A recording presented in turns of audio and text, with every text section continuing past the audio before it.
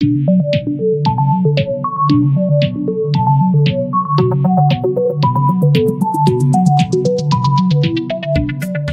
everyone, this is a lesson on the quadratic function.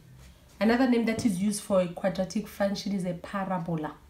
So a quadratic function, y is equals to ax squared. When your x is squared, then you know it's a quadratic function. Ax squared plus q. The q is the turning point. Okay, the shape of the function, it will look like this, either that or like that. Now it depends on a. A is that number that goes with the x squared. If a is greater than 0, meaning a is positive, it will face up.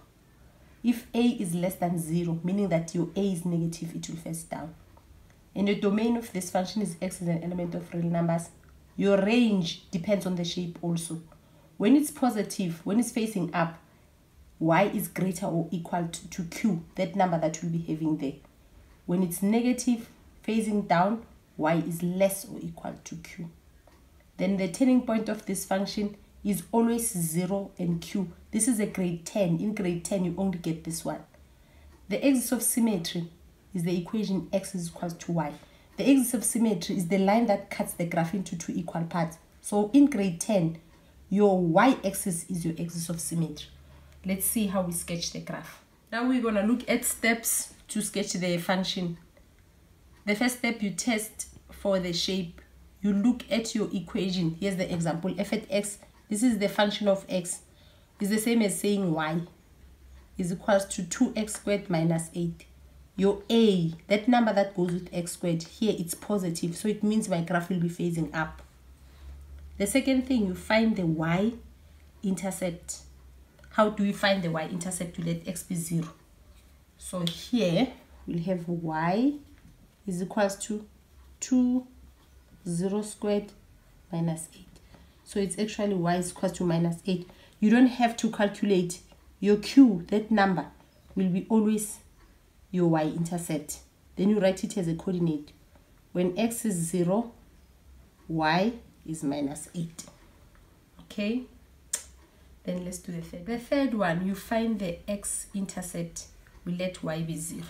Okay, so we have 0 is equals to 2x squared minus 8.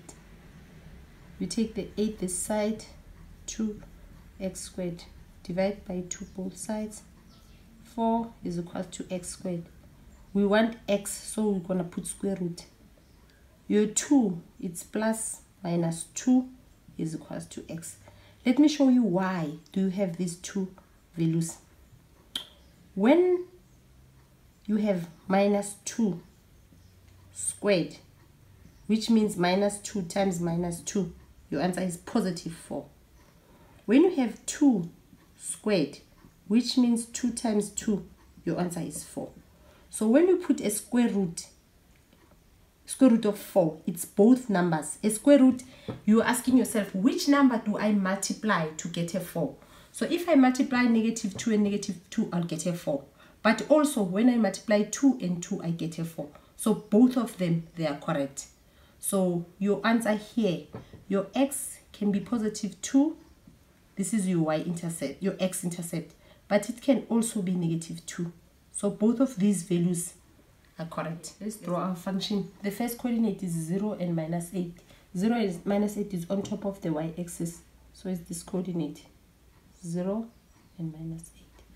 And then my y-intercept is 2 and 0. And the other one is minus 2 and 0. Then you draw your graph. Your graph must be in this shape. It's a curvy graph. It's not a straight line. You don't use straight line. You use your free hand to draw it like that. Then you write the function of f. So this is how we draw the graph. This is the end of our lesson. Thank you for watching.